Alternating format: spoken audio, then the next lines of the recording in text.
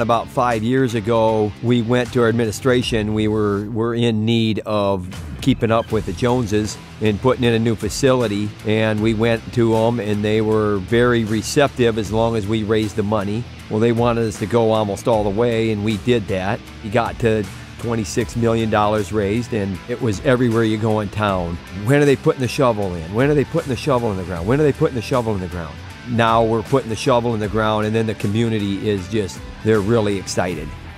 The university got some funding through donations, and they were able to put out this project for bid for a new wrestling center, which will be right adjacent to Carver Hawkeye Arena. They wanted to connect the two because I believe they have their wrestling matches over in the basketball arena. So they have a shallow tunnel going to an elevator pit, which is then going into Carver Hawkeye Arena via a 15-foot diameter pedestrian tunnel. And that's where our scope of work comes into play. The biggest part of tunneling is starting out right, your setup, making sure that we can get this thing going straight in the ground, because if we go off, it could be bad.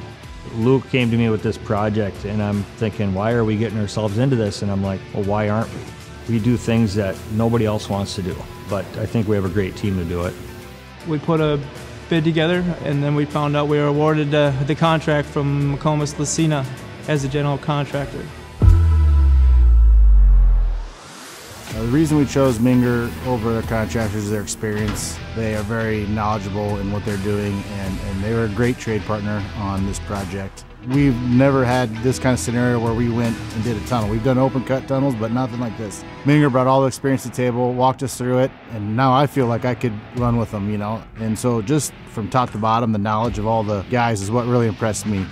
The process of moving the head here to finishing up the pit to hauling the head in on trucks and making sure the materials were here and putting the head together and making sure you're at the right elevation starting out. Line and grade, I'm trying to line this up through here. It's just part of the job, and we just had to get it done. One of the days I saw kind of like a haze of dust, and I could see they were through, and it was, really, really exhilarating. When I got back upstairs into the offices, our executive director of the Hawkeye Wrestling Club had put a text out. They broke through, they broke through.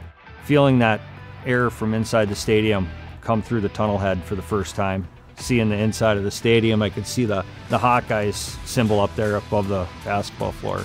That was a celebration day for us. When the wrestling coach comes up and shakes your hand and says, hey, this is awesome, you guys are doing a great job. It makes you feel appreciated in doing something of this magnitude.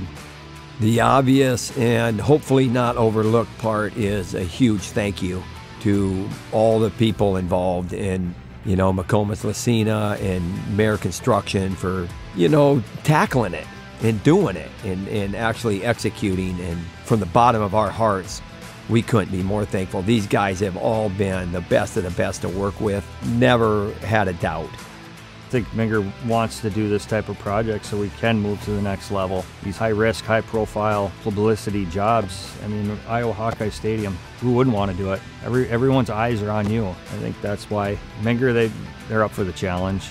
Luke ain't gonna back down from it. Neither are we. And with the guys that I'm working with here, I couldn't ask for a better group of guys to do it with.